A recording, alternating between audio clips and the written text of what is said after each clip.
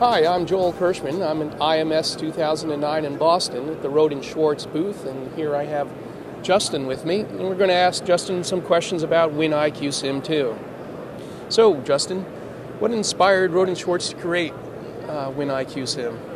Well, WinIQ Sim is a software simulation tool that allows customers to easily generate signals compliant to current technology standards or emerging standards, and sometimes you don't always have access to the signal generators.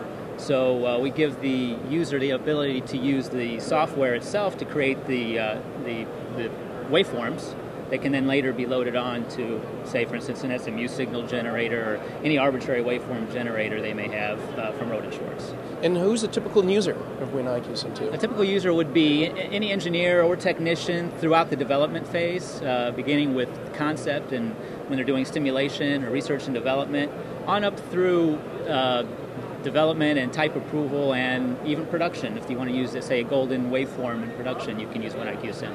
Gotcha. And what sort of signals are available in WinIQ Sim today? Well, today we offer several options for WinIQ Sim, starting with technology standards, compliant to technology standards, for instance, from GSM all the way up through the emerging LTE and 4G technologies. We have WiMAX, 802.11n, for instance.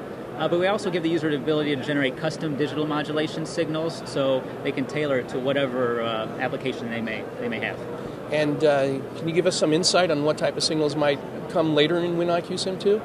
Well, recently we've introduced some options on the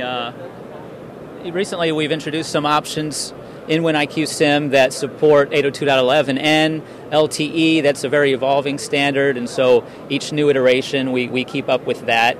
Those are OFDM-based signals, for instance, LTE and WiMAX 802.11n.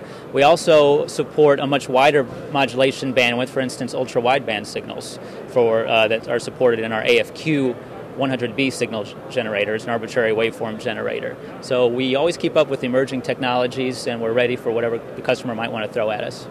Well, thanks, Justin. I know I'm very excited because we have WinIQ Sim 2 integrated into the AWR product Visual System Simulator. And as Justin said, now we can use the gold signal in the simulation environment, and the same signal will appear in the production line. Thanks again. Thank you, Joel.